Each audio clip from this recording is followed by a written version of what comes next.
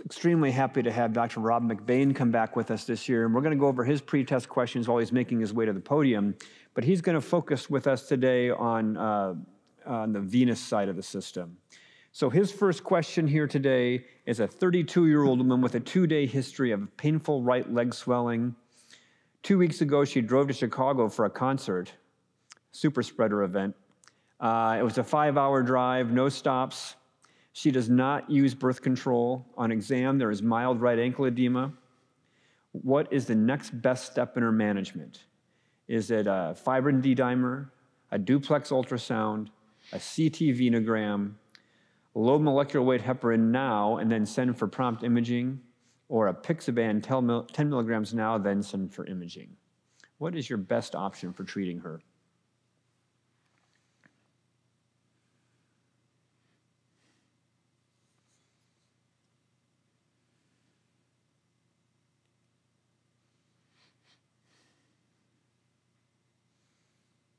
Okay, divergence of opinions amongst the audience. This question continues. The ultrasound imaging revealed a right distal femoral and popliteal DVT. The CBC and creatinine are normal.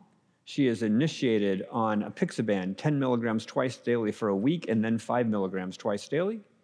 After 6 months, she returns for further counseling. She has done well on a Pixaban without complications. What would you recommend? We should stop the apixaban and start her on low-dose aspirin. We should stop the apixaban and check a D-dimer. We should stop the apixaban and repeat the ultrasound for residual thrombus. We should stop the apixaban and obtain thrombophilia test panel. Or continue apixaban at a lower dose, 2.5 milligrams twice daily. What's the best option there?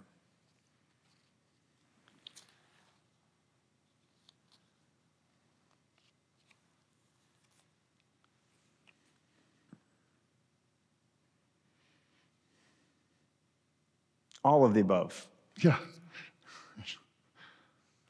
All right. The next question is a 60-year-old woman, 2-day history of progressive dyspnea and cough. On examination, she appears well, but is mildly tachypnic. Her blood pressure is 100. Her pulse rate is 92. Her O2 stat is 96% on room air. She has a subtle peristernal lift and left leg edema. Her troponin is elevated. Her NT-proBNP is elevated. She has a CTA and a duplex ultrasound report. They look like this.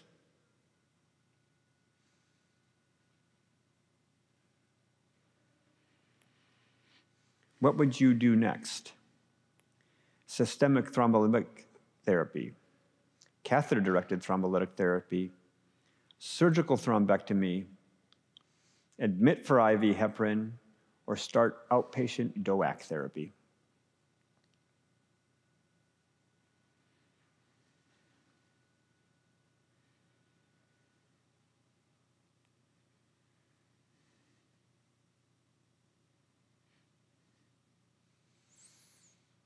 Okay. So Rob, you have an opportunity to improve our knowledge about thromboembolism and other venous diseases. Thank you so much for being here again this year. Thanks, Steve. It's sure a pleasure to be here. And I want to just thank the audience for their next 40 minutes of their life to spend some time with me talking about venous and lymphatic diseases. My disclosure is that I do have a clinical trial which is funded by Bristol Myers Squibb. So for the next 35 minutes or so, we're going to recognize, diagnose deep vein thrombosis and pulmonary embolism using an appropriate diagnostic algorithm. We're going to design a management plan for stable patients who have DVT or PE, including the correct time to therapy. We're going to design a management plan for patients who are unstable, including the use of IVC filters and thrombolytic therapy. We're going to talk briefly about antiphospholipid syndrome, and then in the last few minutes, we're going to talk about the evaluation and management of patients with lymphedema. So let's start with our first learning objective. Whenever you see a patient in clinical practice, or if you see the stem on the boards and it is asking you about DVT evaluation, the first thing that they want you to do is to assess the pretest clinical probability of disease. And what they want you to do is to use the Wells criteria. And based on the scoring system, you'll determine that that patient has a pretest probability of disease, which is either high, moderate, or low. And of course, you'll look at this list and you'll be dismayed that you won't be able to remember this on the test. But what I really want you to remember is that if you look at the stem, ask yourself, does this patient clearly have a DVT? Or is it more, gee, maybe, or I don't think that they have a DVT? You won't be able to memorize this list. I wouldn't want you to, but use your good clinical skills and ask that question. For sure they have a DVT, maybe they do, or I don't think that they do. And you'll go through the risk in the exam and an alternative diagnosis. And if the patient's evaluation, if your clinical assessment of this individual on the stem is that they have a low to moderate pretest probability of disease, we are looking for a very sensitive test to exclude the disease because their propensity or their likelihood of having a DVT is actually fairly low. However, if they have a high pretest probability disease, now we're looking for a very specific test because their likelihood is about 50%. And this is where the blood test fibrin D dimer comes into our diagnostic strategy. So again, if you are reading through the stem and you say, gee, this individual could have a DVT, or it's unlikely, then a D dimer would be very useful because again, we're looking for a very sensitive test and these have a very high negative predictive value of 99% or thereabouts. For the individual who has a high pretest probability disease, it's not specific, but very useful for excluding the disease in patients in the appropriate setting. A positive test is not useful because of the many, many reasons that test could be positive, but a negative test is very helpful in excluding the diagnosis. So you do your clinical pretest probability of disease, you determine whether they have high, intermediate, or low pretest probability of disease, and then you do your appropriate testing. If it's low to moderate pretest probability of disease and you do a D dimer and it's negative, you're done. You do not need to do any additional testing. However, if it is positive or if there's a high pretest probability of disease, of course, then we're going to turn to imaging. The imaging that we're going to turn to is duplex ultrasound imaging. Why? Because it's quick, it's cheap, it doesn't have any ionizing radiation, and has no contrast.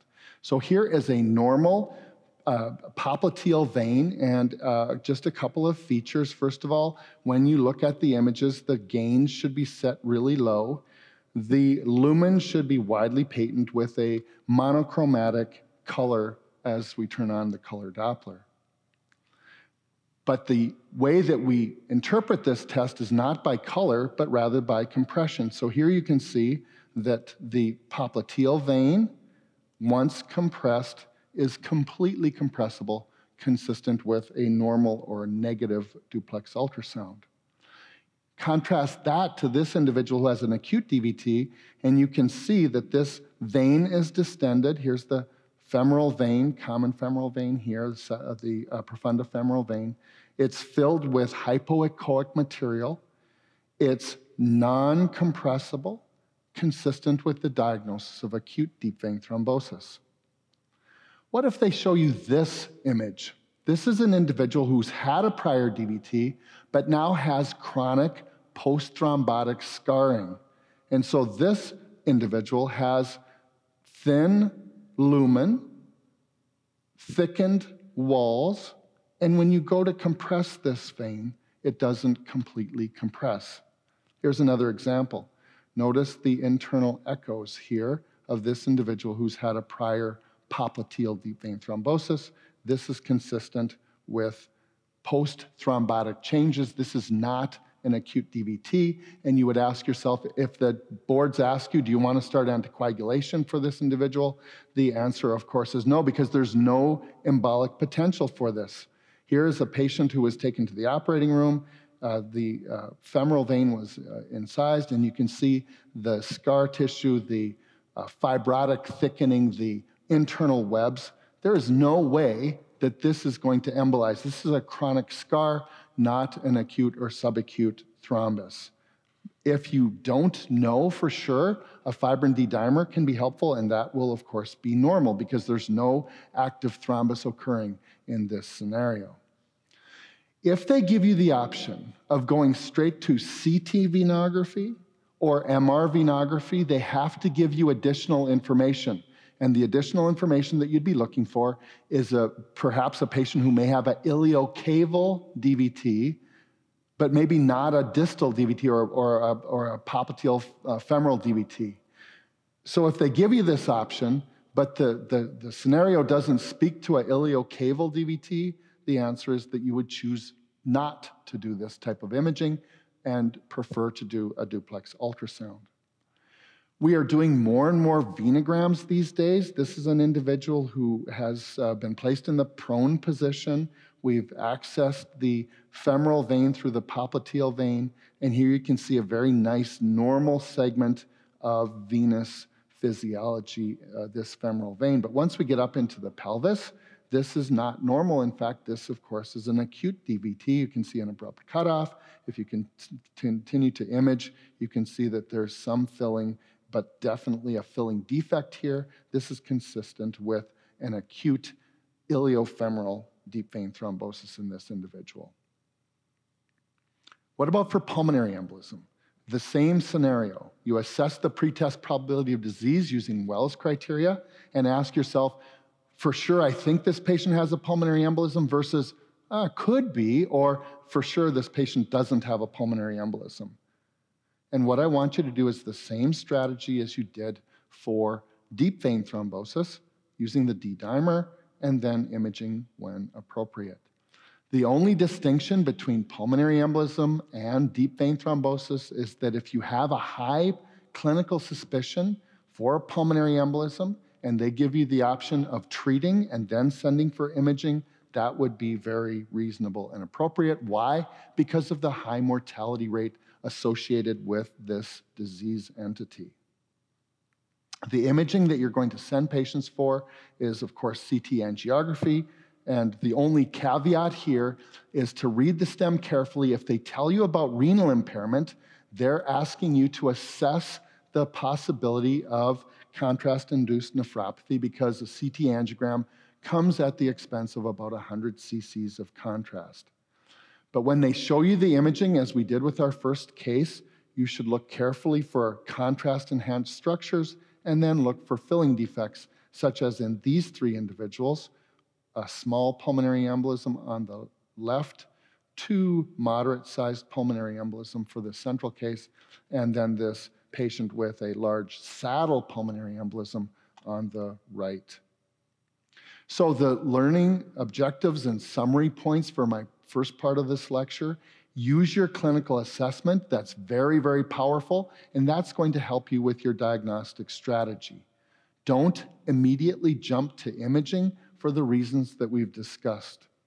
If you have high probability of disease, particularly for a pulmonary embolism, if they give you the option of choosing anticoagulation and then sending for imaging, that would be very appropriate because the risk of anticoagulating that patient abruptly is going to be low from a bleeding perspective, but recall that the thrombotic, the death mortality signal with this disease can be quite substantial. Don't be fooled by chronic post-thrombotic changes, as I showed you. This is not an indication for acute anticoagulation.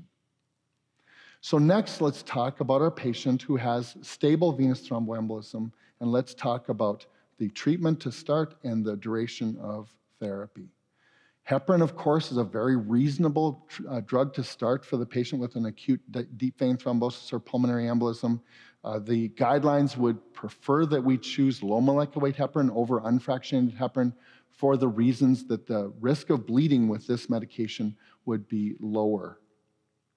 Remember that if you do choose unfractionated heparin, part of your management strategy has to be for platelet count monitoring.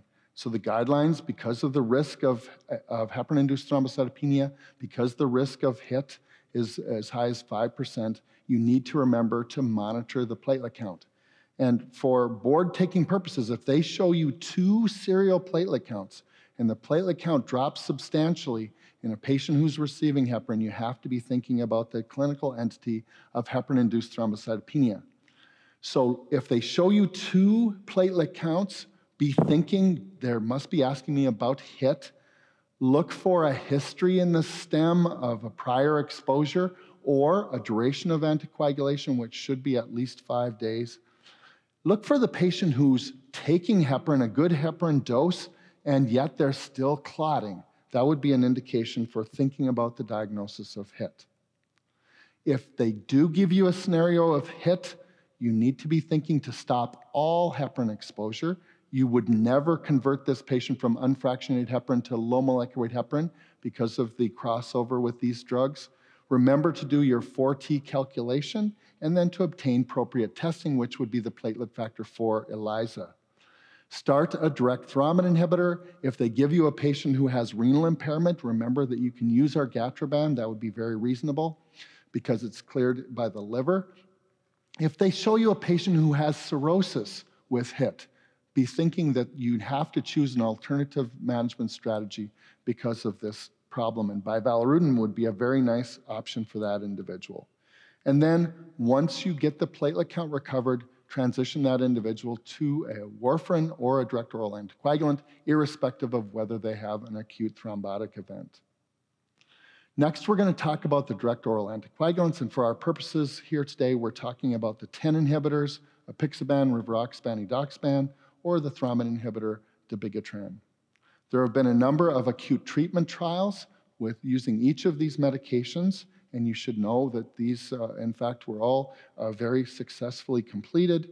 Apixaban, compared to low molecular weight heparin warfarin, had similar efficacy but superior safety. And then rivaroxaban, edoxaban, dabigatran, all similar efficacy and safety to the traditional low molecular weight heparin and warfarin.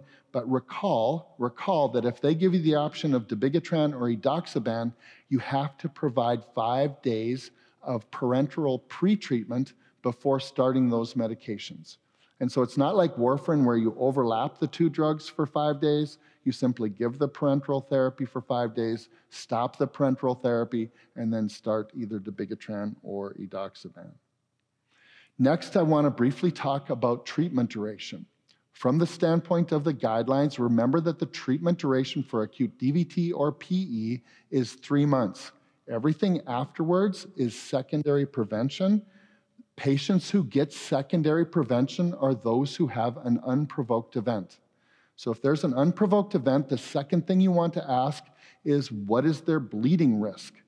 And if their bleeding risk is reasonable, those individuals who have an unprovoked event would be good candidates for secondary prevention. Then once you establish secondary prevention, of course, we want to see these patients annually to make sure that their bleeding risk still makes sense from a therapeutic perspective. There have been a number of secondary prevention trials using the direct oral anticoagulants, and in general, these drugs are superior to placebo, and that would be, really a no-brainer because, of course, they're better than placebo to prevent recurrent venous thromboembolism.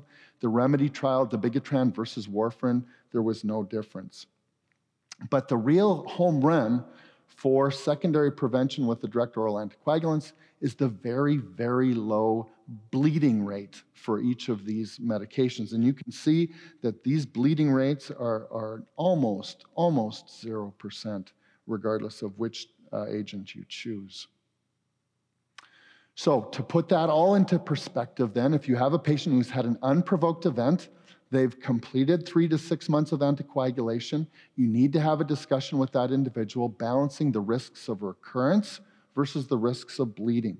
And so for these individuals, if they've completed 3 to 6 months of anticoagulation and you stop, their annual risk of recurrence is going to be 10%. If you choose to stop an anticoagulant and simply use a baby aspirin, you can improve that rate to 6.6%. But if you choose an active anticoagulant, either warfarin or one of the direct oral anticoagulants, you can greatly reduce that risk of recurrent thrombosis. But you have to counterbalance that against the bleeding risk. So for individuals who are not receiving any anticoagulant living in the community, their risk of major bleeding is going to be 1 in 1,000 per year. Aspirin increases that risk to about 0.5%. And notice that the direct oral anticoagulants have no greater risk of bleeding than aspirin. And warfarin, of course, a slightly increased risk compared to direct oral anticoagulants. When thinking about the acute treatment of venous thromboembolism, we always think about, should we use a compression stocking? So if the guidelines ask you to use compression stockings to reduce the risk of the post-thrombotic syndrome, based on recent data, you would say no, you would not choose that option. So the summary points for learning objective 2, for the initial treatment, there are many, many drug options. And we need to look further into the STEM to decide which drug option would be best for the patient that they present to us. For the initial treatment, remember that apixaban was superior to low molecular weight heparin warfarin, and I think many additional meta-analyses have shown that advantage. For provoked events, 3 to 6 months would be all that we would treat that individual for and then stop. For unprovoked events, we would consider continuing therapy for secondary prevention if that individual has a low to moderate risk of bleeding. Remember, our treatment decisions always have to be bleeding versus recurrent thrombosis, and that has to be part of that decision making. All right, next we're going to turn to our third objective, which is the management of the unstable patient. And remember, this stratification begins at the initial clinical encounter. It's very simple. Is the patient unstable, meaning do they have shock, or are they stable? This is a very simple early decision to make, and you can make this by carefully reading through the STEM on these questions. So when you see these patients, if they have a pulmonary embolism, you need to determine, are they stable or unstable? For the purposes of the guidelines and for the purposes of the boards, unstable patients or patients with shock due to pulmonary embolism has a very specific definition. For these individuals, we would consider thrombolytic therapy. If we're going to do thrombolytic therapy, remember to read through the STEM carefully and make sure that there's no major contraindication for that individual. If they have a major contraindication and they offer you either surgery or catheter-directed therapy, that would be a better choice. So for unstable patients, patients who have shock secondary to pulmonary embolism, the number needed to treat is only 10 to prevent really important outcomes. Reduction of death, reduction of recurrent pulmonary embolism, this is a good treatment for those individuals who don't have a contraindication.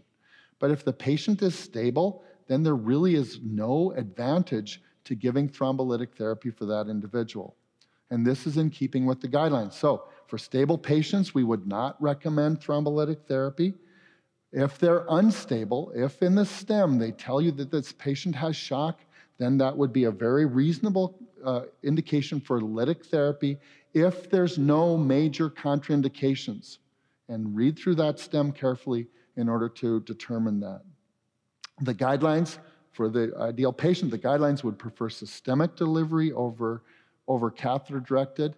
Remember the contraindications, and what we're really talking about is brain pathology. Is there any brain pathology, trauma to the brain, history of intracranial hemorrhage, malignancy with metastasis to the brain? These would be indications that you would say, no, we're not going to give thrombolytic therapy to that patient. Remember, if they're actively bleeding, we would not give lytic therapy to that individual. If they show you a patient who has a high bleeding risk or a patient who's unstable despite thrombolysis, this would be a good indication to refer that individual for catheter-directed therapy. Likewise, if the patient has a contraindication to thrombolytic therapy or maybe failed thrombolysis and they offer you surgical embolectomy, that would be a very reasonable strategy. But what if your patient is stable? I showed you this in one of the pretest questions. What if they're stable and yet they have evidence of RV dysfunction? What we're talking about here is the patient who has a submassive pulmonary embolism. So remember, massive pulmonary embolism, this is going to be 1 in 20 patients. They have signs of shock. For patients who are clinically stable but have evidence of RV dysfunction, either by CT or echo or exam, or if they have evidence of RV injury, such as troponin, then these individuals would carry the diagnosis of submassive pulmonary embolism. Read the STEM carefully. Look at the physical findings. Do they give you a patient with an elevated JVP? Maybe there's a right-sided lift with a positive S3 that's there only with inspiration. Maybe there's a prominent P2. If they give you this EKG, this is a very helpful EKG when the findings are there. If it's not there, it's not that helpful because of the specificity. But notice the S1, Q3, T3 findings here. Again, very useful, but rarely evident by EKG.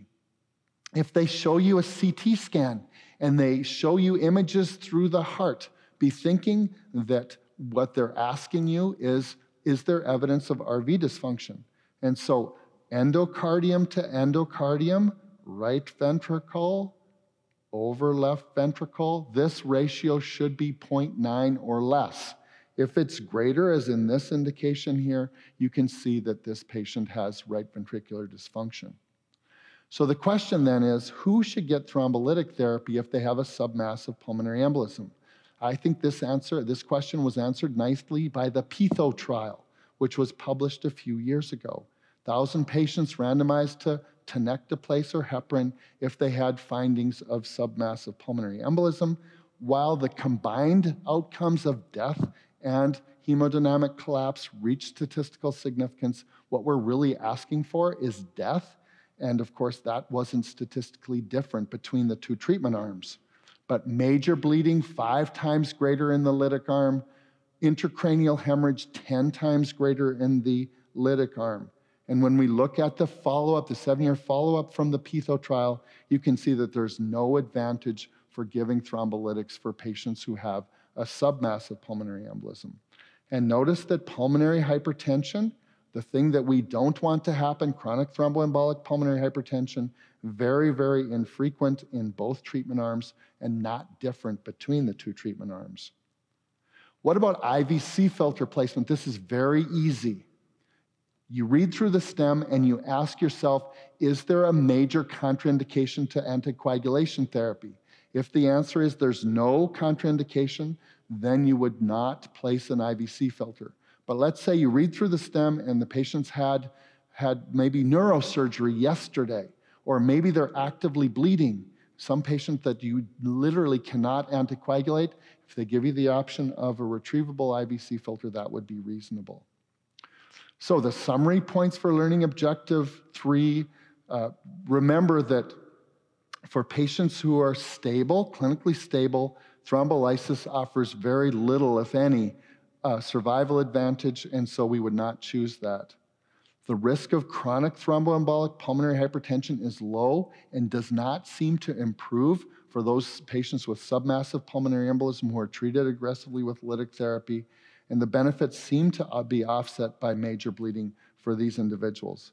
But if you have a patient who's unstable, who shows signs of shock, and they've got a large pulmonary embolism and they have no contraindications, then thrombolytic therapy is very reasonable. All right, so let's move on to our 4th learning objective. This is related to the antiphospholipid antibody syndrome. This is a question, we won't use our audience response, but this is a question for you to consider. 34-year-old female with acute left leg DVT seen in the emergency room, thrombophilia testing drawn prior to anticoagulation delivery, and then the patient sent home on rivaroxaban. Now her PCP calls you and asks what should they do because the test results are back and she has a lupus anticoagulant. What are your treatment recommendations for this individual who's now on rivaroxaban? Should we continue Riva? Should we continue Riva but add aspirin? Should we stop Riva and change to apixaban? Should we continue Riva and repeat our lupus anticoagulant testing in 3 months? Or do we need to stop Riva and begin enoxaparin and warfarin? So I'll let you think of that just for a second. What would you do? This is a common scenario in our practice, and I'm sure in yours. When thinking about antiphospholipid antibody syndrome, and if they show you these patients in the STEM, you need to look both for clinical events and laboratory testing. So to meet the criteria for APS, you need to have a clinical event. That might be a venous thrombotic event, most commonly, an arterial event. Maybe they have thrombocytopenia with fetal loss, maybe a young woman who has repeated fetal loss. Maybe there's valve destruction or skin ulceration. You need a clinical event. It's not enough just to have a laboratory test. You need to have a clinical event to make this diagnosis. And then on the laboratory side, it's both ELISA-based testing for the antibodies, both anticardiolipin and beta-2-glycoprotein-1. And as well, we want to look for the clot-based testing, which is the lupus anticoagulant. In order to have a definite diagnosis of APS, you need to have both a clinical event and a laboratory test marker. Once you've made the diagnosis, you have to confirm the diagnosis with repeat testing in 3 months. If they show you a patient on the boards and the testing has been done while the individual is receiving anticoagulant therapy, you should be suspect that the anticoagulation therapy is giving you a false positive test result. And this is particularly true if the individual is taking a direct thrombin inhibitor such as dabigatran. If they give you a patient on the boards and they tell you that this individual has a prolonged APTT at baseline, and this individual is now being treated with heparin, you cannot use the APTT platform in order to monitor the heparin. What if they have the horrible combination of HIT and APS? You cannot use the APTT to monitor that individual. Remember, a prolonged APTT is not useful for monitoring, and we cannot use that strategy. For 5% of patients who have APS and have a lupus anticoagulant, their baseline prothrombin time will also be inhibited. If that's the case, you cannot use the INR to monitor warfarin therapy for this individual. You have to use 10A activity. And we would use the 10A activity, we would reduce that, we would continue that warfarin, reduce the 10A activity until it gets to the therapeutic range of 25 to 35%. Now, for 95% of patients who have APS, their prothrombin time at baseline will not be inhibited. And for these individuals, we want to use the INR to monitor. We want to target an INR of 2.0 to 3.0. But if they give you the option of using a direct oral anticoagulant and the patient clearly has APS, we would not choose that option for 2 reasons, or at least for the reason of 2 major trials which have been published. The TRAPS trial, this was a trial of direct oral anticoagulants versus warfarin in patients who were triple positive. Triple positive, what does that mean? It means that they had lupus anticoagulant plus antiphospholipid plus beta-2-glycoprotein-1 antibodies that were all positive. In this trial, patients were randomized to either rivaroxaban or warfarin. The trial was stopped early because of the excess events in the rivaroxaban arm. And notice that the events were not venous events, they were primarily arterial events, and so we do not want to use a direct oral anticoagulant in a patient who's triple positive. Then along came the Spanish trial. The difference between the TRAPS trial and the Spanish trial is that to get into the Spanish trial, you only needed 1 assay to be positive. So lupus anticoagulant or anticardiolipin or beta-2-glycoprotein-1 antibody positivity. Same trial design, but again, notice that there were excess events in those individuals who were randomized to rivaroxaban. And when you look at the appendix of this trial, all of these events occurred in those individuals who had a lupus anticoagulant. And so specifically, if patients have a lupus anticoagulant, we would not use a rivaroxaban or any of the direct oral anticoagulants for their management. All right, so getting back to this individual, they're on rivaroxaban, they now have a lupus anticoagulant. What are we going to do? We have to stop the rivaroxaban and switch them to low molecular weight heparin plus warfarin, get them therapeutically anticoagulated, stop the enoxaparin because of the reasons I've just discussed. So, for learning objective number 4, for patients who, in the STEM, you're wondering if they have antiphospholipid syndrome, look for prolonged baseline clotting measures such as the APTT or the ProTime. Look for clinical events, arterial or venous thrombosis. Maybe they have valve disease, with thickening of their valve, miscarriage. These are patients who we should be thinking about antiphospholipid syndrome. Remember that if the APTT is prolonged at baseline, we cannot use that for monitoring any parenteral therapy. If you have a patient who has positive test results, you need to repeat those tests in 3 months for confirmation, and then especially for the individual who has APS with a lupus anticoagulant, we want to be thinking about warfarin and not a direct oral anticoagulant.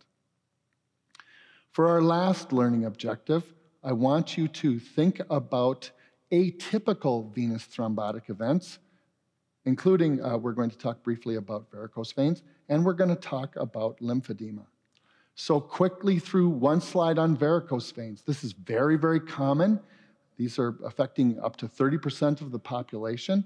This is predominantly an inherited predisposition for these ropey, valvular incompetent varicose veins. It's primarily a valvular abnormality.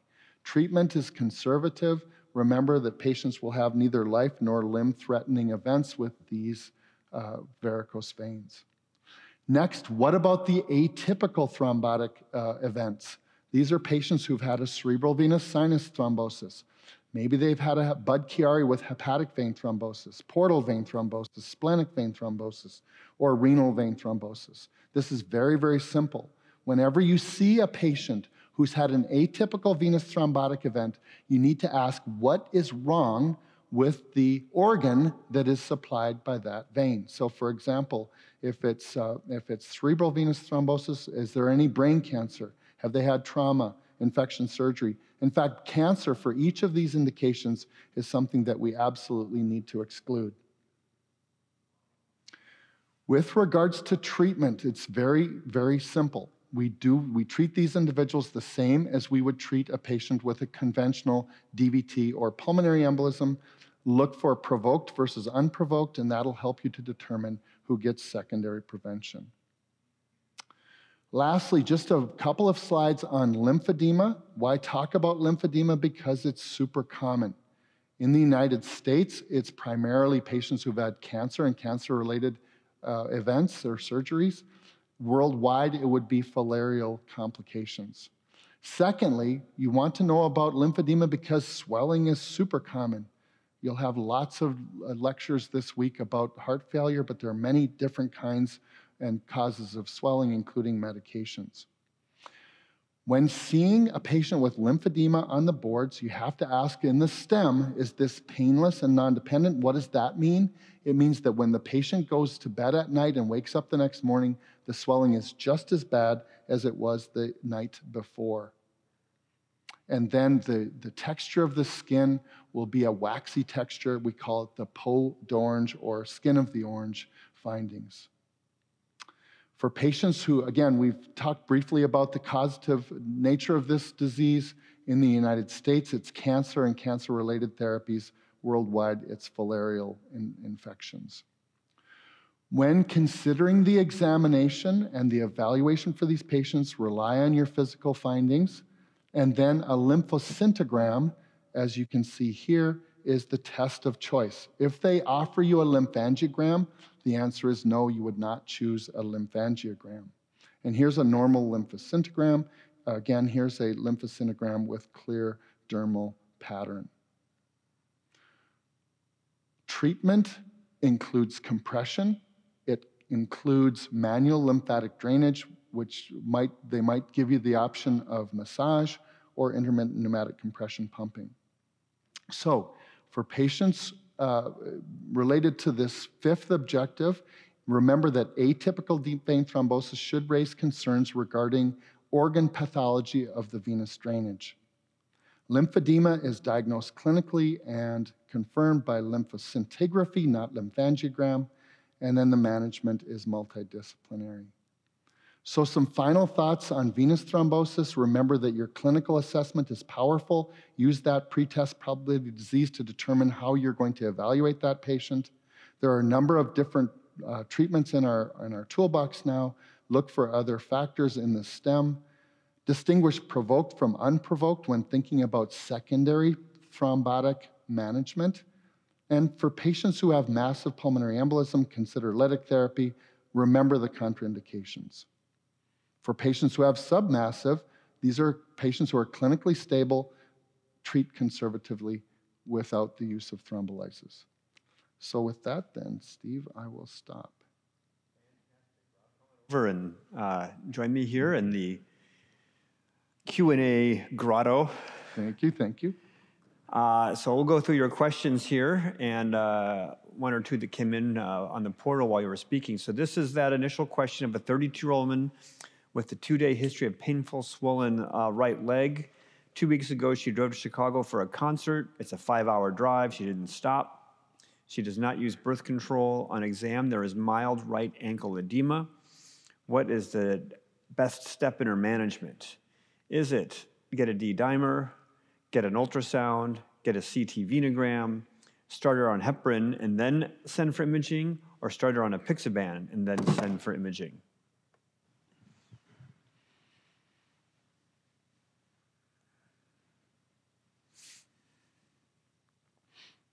Okay, so everybody liked duplex ultrasound imaging.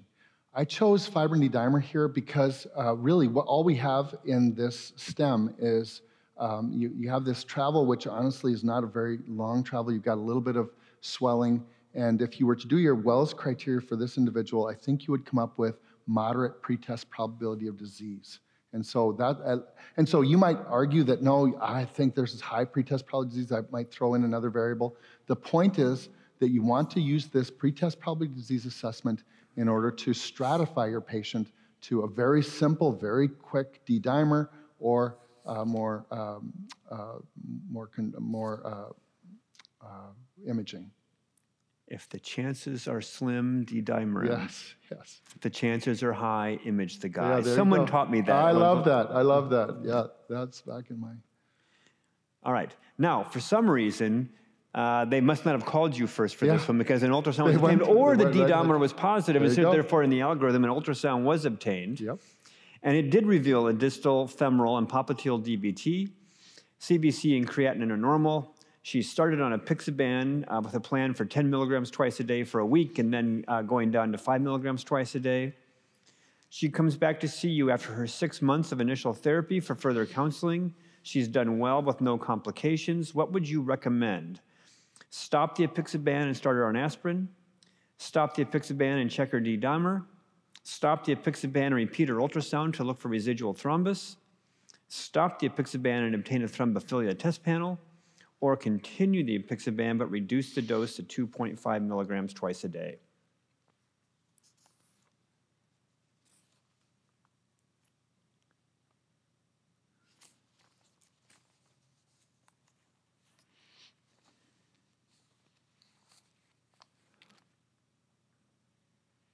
All right, so prior to 2016, we would have done a lot of these things. We would have checked the D-dimer, we would have looked for residual thrombus, we would have done thrombophilia testing. The point of this question is that this particular individual has had no risk, meaning she's had a very short 5-hour drive to Chicago, and that's not enough of a travel exposure to put this individual at risk. The point is this individual has an unprovoked event. And so the guidelines now would say D-dimer, residual ultrasound for thrombus, thrombophilia testing. None of these have a role in that particular patient's evaluation. And regardless of what those show, this is an individual who we would consider for secondary prevention. And you look through the stem, and she's not had any problems with the apixaban. There's no bleeding concern here. This is an individual who you would talk about long-term secondary prevention. And the fact that it's distal femoral and popliteal, that goes into that higher desire to for secondary prevention. Yes, and so the guidelines also distinguish between a proximal DVT versus a distal DVT. A distal DVT is a DVT that is involving the calf veins.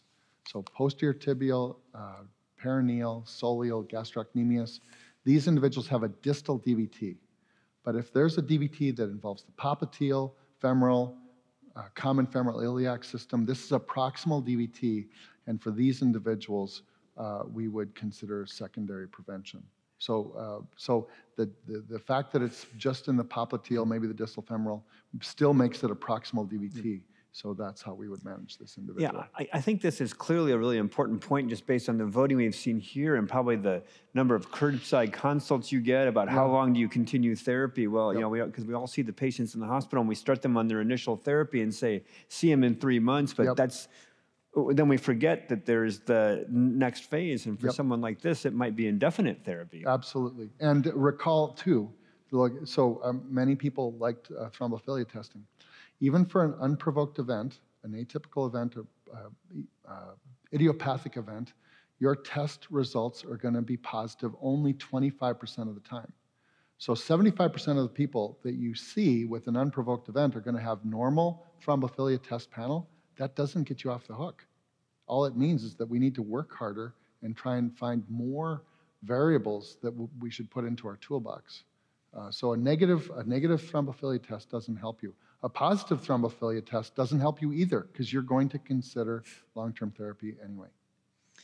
And then part of it's here in this text, but you said during the lecture that when you go to secondary prevention, you're going to want to reassess that patient annually. What you're reassessing for was bleeding complications and bleeding risk. Absolutely. Yep. And also, also you're going to want to assess compliance, because in this day and age, half of the patients that we start on an anticoagulant will stop it, irregardless of our recommendations. So I think it's just helpful to have this consultation again to revisit in a year. And I wasn't sure. So when you reduce the dose to 2.5 milligrams here, what's the recurrence rate in secondary prevention mode? Yeah, it's going to be like 1%, 1.5%. Okay. And the reason to reduce the dose is the Amplify Extend trial. And the idea is that you'll be even further reducing the bleeding signal. But honestly, the bleeding signal will be low for both individuals, both 5 and 2.5. But the FDA label now for secondary prevention is apixaban 2.5. Fantastic. All right. Next case is a 60-year-old woman with a 2-day history of progressive shortness of breath and cough. On exam, she appears well, but is tachypnic. Her blood pressure is 100/76. Her pulse rate is 92. Her oxygen sats are 96. She has a subtle peristernal lift and left leg edema. Her troponin is elevated. Her NT-proBNP is elevated. She has a CTA that looks like the left image and a duplex ultrasound report that is the right image. So soak that in for all it's worth. And then we're going to ask about the best therapy for this patient. So, should we start systemic lytic? Should we do catheter-based lytic? Should we do surgical thrombectomy? Should we admit for IV heparin or start outpatient DOAC therapy?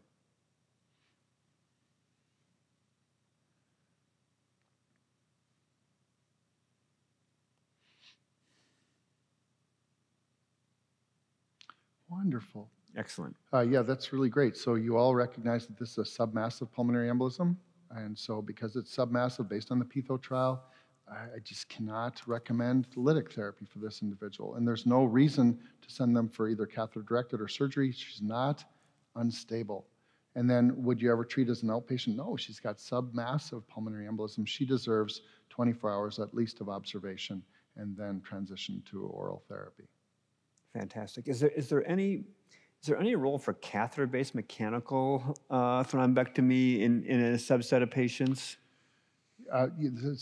So the way we would do it here, and the way the guidelines would recommend, is that you admit the patient to the hospital. You give them 24 hours of anticoagulation therapy while monitoring them.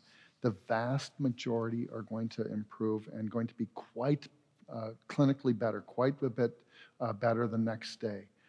But there is a small subset of patients who won't.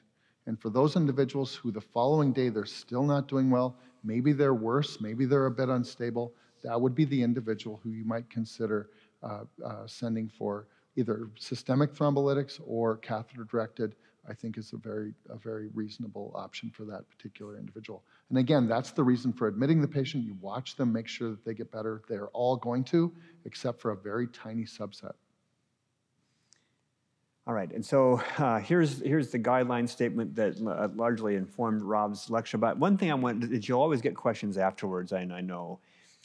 And you mentioned compressive stockings for varicose veins, but which patients are eligible for? Are there any guidelines that direct the other therapies for varicose veins? So the requirement is that you have to start with compression first and give individuals several weeks of compression therapy first. And they have to fail. Of course, nobody wants to use compression therapy, even in Rochester, where half the year it's a wonderful snowy weather.